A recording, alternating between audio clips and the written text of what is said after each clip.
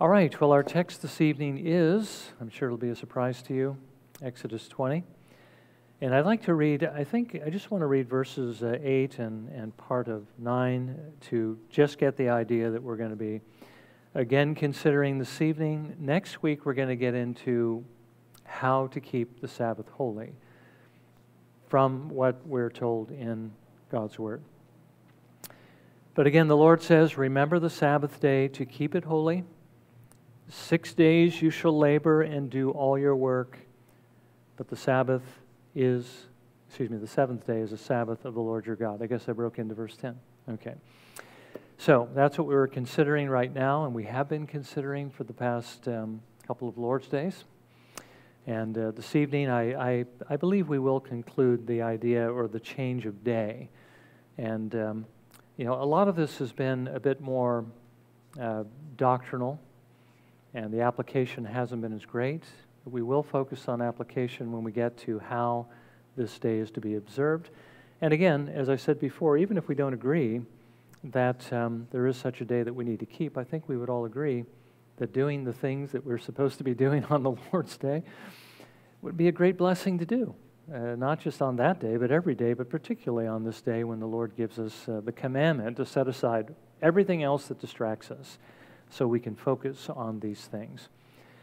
Well, this morning, remember, we were looking at the arguments of the Seventh-day Adventists for keeping the weekly Sabbath on Saturday, and their arguments were these: that the New Testament never speaks of the Sabbath on any other day than Saturday, that Jesus and Paul kept the Sabbath on Saturday, that Jesus never questioned the Jewish leaders on the day it was to be observed, but rather on how it should be observed, and that this is what we should expect because this is really what the fourth commandment says. Now, our reply to that, what we've seen so far, is this: that the New Testament actually does speak about a change of day. That's what we're going to look at this evening.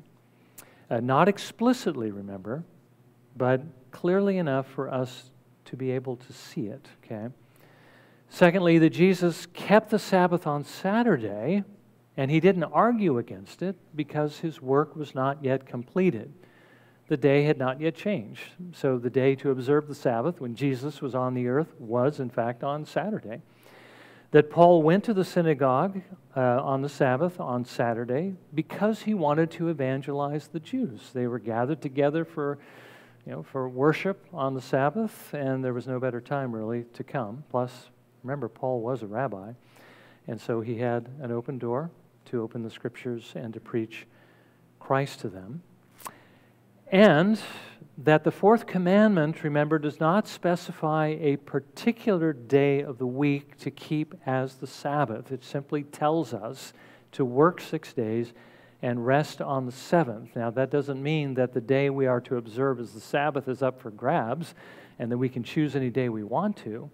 It means that God has to show us from outside the commandment which day we are to keep as the Sabbath, because the day, remember, needs to be the same for all of us so that we can all meet together for worship, as the Scripture reminds us, the author to the Hebrews, that we are not to forsake the gathering of ourselves together.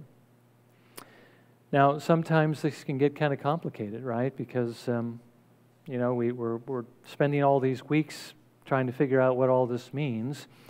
But it gets complicated for a couple of reasons. And the first we saw this morning, and I just want to say this by way of reminder, that the Lord doesn't, I think in many cases, not in all certainly, but in many cases, doesn't just give us one verse that summarizes everything and says, here, do this, or here, this is the truth you are to hold to. But he takes, almost like he takes the picture and turns it into puzzle pieces and spreads them throughout the Scriptures so that we have to gather up the pieces and put them together to see what the whole picture is like. We call that systematic theology, don't we? That's we're digging into the Scriptures to see what it says on one topic and all the different places it talks about that particular topic. Actually enjoy that. I think that's a very interesting study. But the other reason why it takes sometimes a lot of work to see the whole picture as we're doing is because there are so many objections that have been raised against virtually everything that the church has believed. And we've seen that to be the case in the instance of the Sabbath. What we are looking at can really be quite simple, as far as the change of day. Jesus rose on the first day of the week. The New Testament church met on the first day of the week, and they observed that as the Christian Sabbath. Well, there's the whole case right before you. But again, we want to see this with a little bit more detail because of the objections that are raised. So let's put on the hat, as it were, of an apologist, because that's essentially what we're doing. Remember, being an apologist doesn't mean just proving the existence of God or that the Bible is His Word, but we also need to prove everything the Bible teaches because of all the debate that surrounds these things. Well, this evening we're going to consider, again, why we believe the first day of the week is the day we are to observe the fourth commandment, the Sabbath day. Remembering that the commandment itself doesn't show us the day, but that God has to show us from outside the commandment.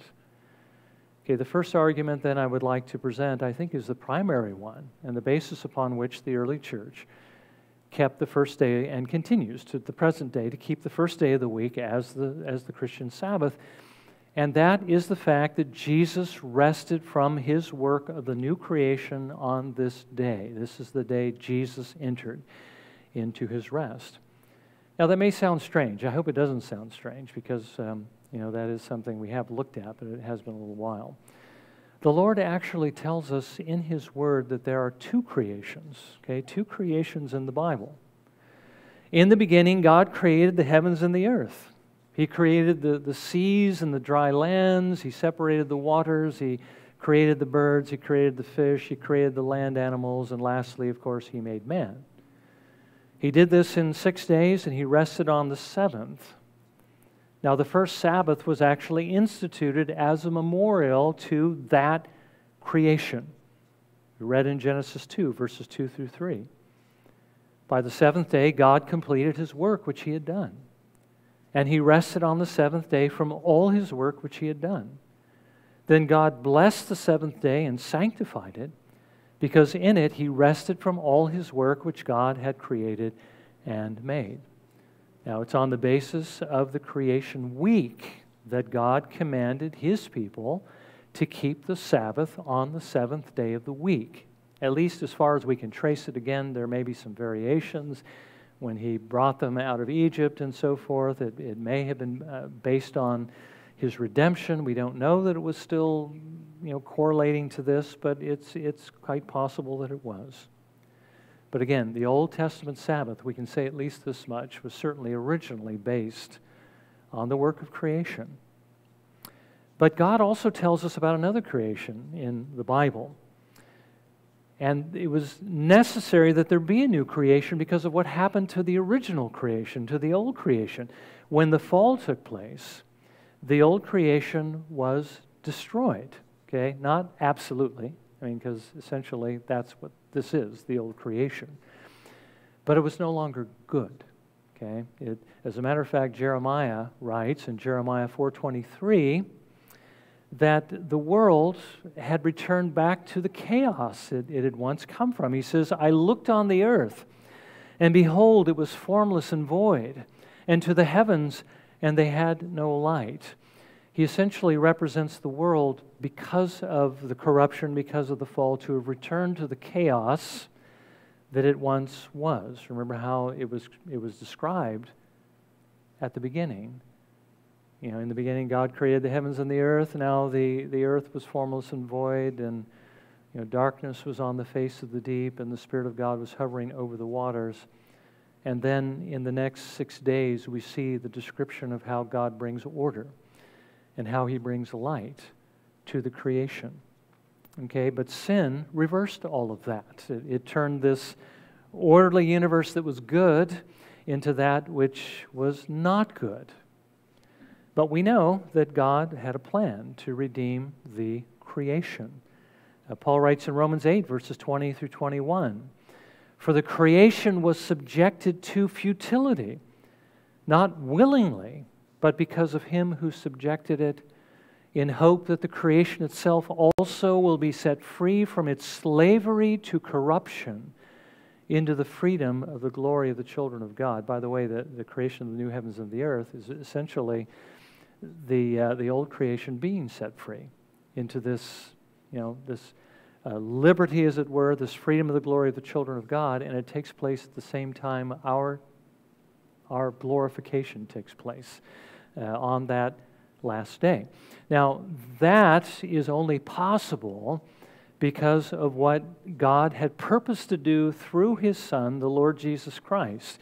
We read in Colossians 1, verses 19 through 20, "For it was the Father's good pleasure for all the fullness to dwell in Him," that is in Christ, "and through Him to reconcile all things to Himself, having made peace through the blood of His cross. Through Him, I say, whether things on earth or things in heaven." I want you to notice that the purpose of Christ coming into the world was not simply to redeem the elect, but it was to redeem all things, to redeem the creation itself. So Jesus' work not only redeems us, but it redeems the creation. And again, that is the reason why one day there is going to be a new heavens and a new earth. In Christ, all things have been made new again. Now, the Bible sometimes even represents the new creation as having already come, in the same way that we sometimes are represented, such as by the Apostle Paul, as already being seated in heaven with Christ, or on another occasion, we are already glorified with Him because Christ has done it. It is so absolutely certain to take place that it's spoken of sometimes in the past tense. Now that's why Paul tells us that if we are in the Lord Jesus Christ through faith in Him, that we are already a part of the new creation. We are already new creatures. 2 Corinthians 5:17. "Therefore, if anyone is in Christ, he is a new creature." Literally in the Greek, he says, a new creation. "The old things passed away, behold, new things have come." In Christ, all things are made new. Not all people, only the elect. But the creation itself is redeemed by Christ. Now, the point I'm making here is that there are two creations. And if the work of the old creation was commemorated by a special day of rest to commemorate it, how much more should the work of the new? And that's essentially what the author to the Hebrews is telling us in the meditation we read earlier, when he says in Hebrews 4, verses 9 and 10, "Therefore there remains a Sabbath day of rest for the people of God, because the one who has entered his rest has himself also rested from his works, as God did from His." I hope as we go over this again and again and rehearse these ideas, you're beginning to see how all of this fits into this passage. The author to the Hebrews is reminding us that the reason why a Sabbath remains, and remember, a Sabbath is a day of rest that pictures the eternal rest that we are to be striving to enter into. The reason why that exists is because there's still a possibility of entering into that eternal rest.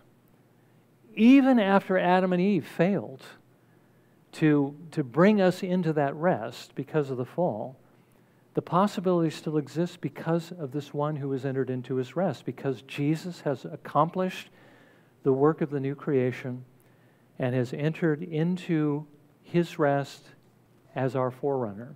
Remember, because Jesus has entered it, if we are united to Him, we too will enter into that rest. Now, the day that He entered into that rest, the day that His humiliation ended, was the day that He rose from the dead, the first day of the week, and so that is the day that we are to observe.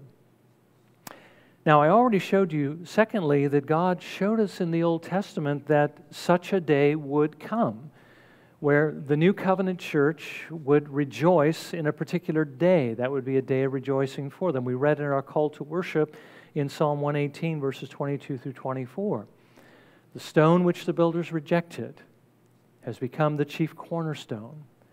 This is the Lord's doing. It is marvelous in our eyes. This is the day which the Lord has made. Let us rejoice and be glad in it."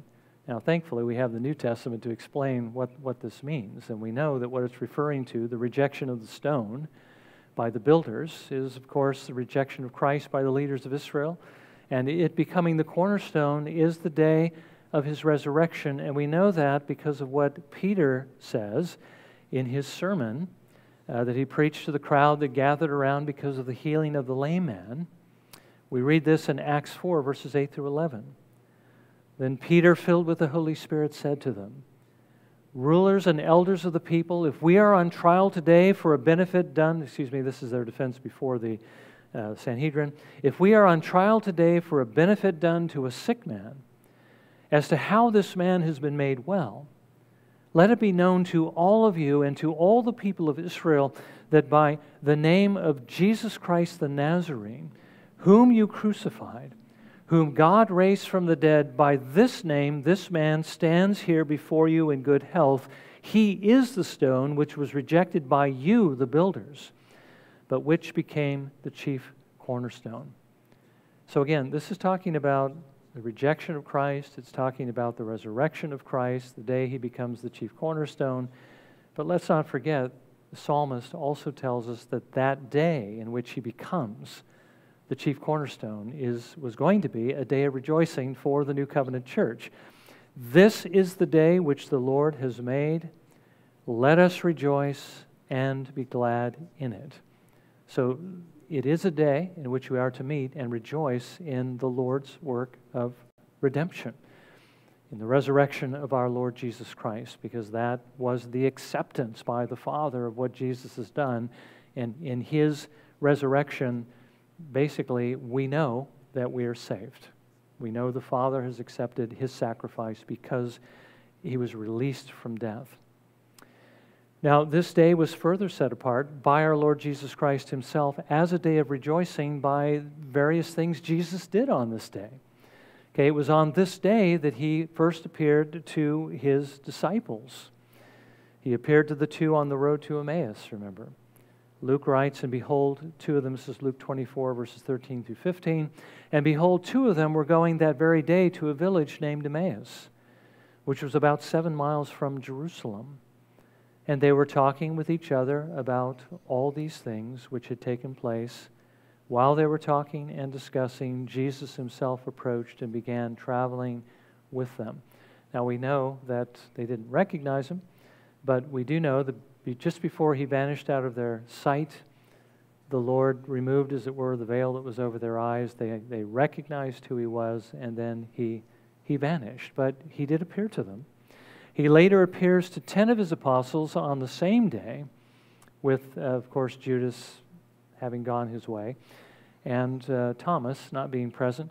We read in John 20, verses 19 and 20, "So when it was evening on that day, the first day of the week, and when the doors were shut where the disciples were for fear of the Jews, Jesus came and stood in their midst and said to them, 'Peace be with you.' And when he had said this, he showed them both his hands and his side. The disciples then rejoiced when they saw the Lord." This is the day that the Lord has made. Let us rejoice and be glad in it. Jesus earlier said to his disciples in the upper room discourse, John 16, verses 21 through 22, "Whenever a woman is in labor, she has pain because her hour has come. But when she gives birth to the child, she no longer remembers the anguish because of the joy that a child has been born into the world. Therefore you too have grief now, but I will see you again, and your heart will rejoice, and no one will take your joy away from you." Okay, the day of Christ's resurrection was to be a day of joy and a day of rejoicing. You know, I don't know how often we think about it, but it was also on the first day of the week that Jesus poured his Spirit out at Pentecost. We read in Leviticus 23, verses 15 through 16, and when you read Leviticus 23, it can be kind of difficult to understand which festivals are being referred to here, but it's actually referring to the Feast of Unleavened Bread, where the Passover is taking place, and then how long after that Pentecost is taking place. And as you know, Jesus was crucified before Pentecost was not Pentecost, but the Passover. He celebrated the Passover, he was crucified, and then, of course, Pentecost comes 50 days later. But this is where we get that in Leviticus 23. You shall also count for yourselves from the day after the Sabbath, from the day when you brought in the sheaf of the wave offering.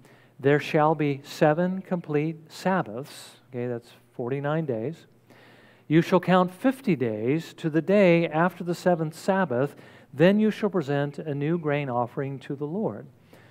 One commentator writes this: the festival of Pentecost was set by God to be celebrated 50 days after the Sabbath that occurred during the week of the Feast of Unleavened Bread. Therefore, Pentecost always came on the first day of the week, inaugurating a new week. And I think it's interesting that as the Lord has set things up, that He ordained that this feast would be on the first day of the week, foreshadowing the day that His Son would rise from the dead, which would bring about the promised blessing of the Holy Spirit, which He poured out on the day of Pentecost in order to build His church. Now, again, I'm just simply pointing out that there are differing ways that the Lord is distinguishing this day. Now, this was also the day that Jesus distinguished, by visiting John on the Isle of Patmos to give him that vision, to warn him of the judgment. By the way, that's the book of Revelation, that he would soon pour out on the Jews. That's the interpretation that I favor, that he might warn his church. We read in Revelation 1, verse 10, I was in the Spirit on the Lord's day, and I heard behind me a loud voice like the sound of a trumpet. Now again, the Lord's Day. What is the Lord's Day? Well, it's the day that belongs to the Lord in a very special way, the day that He has set apart to be His day. That adjective, if you'll remember, I already told you about, is used only twice in the New Testament. And in both cases, it is used to describe something that is very close to the Lord, something very near and dear to Him, the Lord's Day and the Lord's Supper. The Lord's Supper, it commemorates His death. The Lord's Day commemorates His resurrection. So on the first day of the week, the day of His resurrection, He appears to John to give him this warning. And then finally, and I think this is very important, this was the day the early church actually met together for worship. Okay? So we can build this argument, but if we don't see any examples of it actually being followed, we might question whether that's actually the way they viewed it. But it is, in fact, the way they viewed it. We read in Acts 20, verse 7, on the first day of the week, when we were gathered together to break bread, and remember, breaking bread is often simply what do you call it? Is a synecdoche the right term, where you use a part for the whole? Their worship was often referred to as breaking bread. Paul began talking to them, intending to leave the next day, and he prolonged his message until midnight, and you know the rest of the story, Eutychus falls and so forth. But the fact is, they were gathered together on the first day of the week to break bread.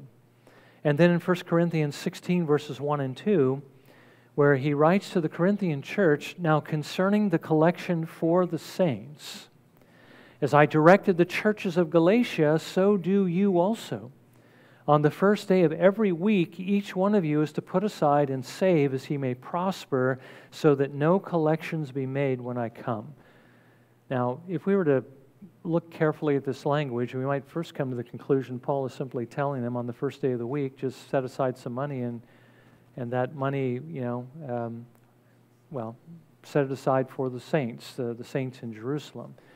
But then he goes on to say, do this so that no collections will be made when I come. So the idea is you are to set aside that portion and to give it on the first day of the week. The purpose of this particular offering was to be a collection for the saints that were struggling in Jerusalem and to help relieve their needs. But I want you to notice that the first day of the week they would be gathered. This would be the time to do it because they're already gathered together. This would be an appropriate thing to do because it's an act of mercy, and we're going to see that that is appropriate to do on the Lord's Day. And notice as well that this was not just the practice of the Corinthians. This was also the practice of the churches of Galatia. concerning the collection for the saints, as I directed the churches of Galatia, so do you also. And I don't think it's, a stretch to say, the fact that worshiping the Lord and observing the first day of the week as the Christian Sabbath, being the universal practice of the church from the apostolic time to the present, doesn't carry any weight. Now, if that's all we had, then we might question it. But if we see it, if we see the theological reason for it, and we see the early church actually practicing it, then when we add that to the biblical revelation, I think we see that historically the church has been convinced that the first day of the week, the day that Jesus rose from the dead and entered into his rest, having finished the work of the new creation, is the day that we are to celebrate and observe the fourth commandment, which again Jesus tells us in the Sermon on the Mount will never pass away as long as the heavens and the earth endure. It's something we still need to keep, but when are we going to keep it? Well, we keep it on the day when Jesus entered into his rest in order to commemorate the Christian Sabbath. Now, it's interesting, John Calvin, believed the evidence to be so strong. He actually considered that worshiping on Saturday was an implicit denial of the finished work of the Lord Jesus Christ. This is something, again, the Reformed churches have looked at and believe is compelling. And even if we didn't have that argument, we still have the example of the early church worshiping on the first day of the week, and we have the arguments for the continuance of the Sabbath. So, having now seen that the Sabbath continues and that it is to be observed on the first day of the week, which is Sunday, today, the Lord's Day. Next week, we're going to begin to look at how we are to keep the Sabbath holy. And by the way, the only thing I would say that the Sabbath would require us to do on that day that we wouldn't do on other days is ceasing from work and ceasing from worldly recreations so that we can devote ourselves to the Lord. But everything else we can do on that day are things we should be doing on other days as well, such as worshiping, doing acts of charity, mercy, and necessity, and things of that nature. So the good part about it is, again, if we're looking for an excuse to spend more time with the Lord, God not only gives us an excuse, he gives us a command, and that's the ultimate excuse, to say, I don't have to do this today. I can focus on the Lord, and that's what I really want to do. Well, let's just bow for a moment of silent prayer and ask the Lord to apply this, and then we'll close with a hymn. So let's pray.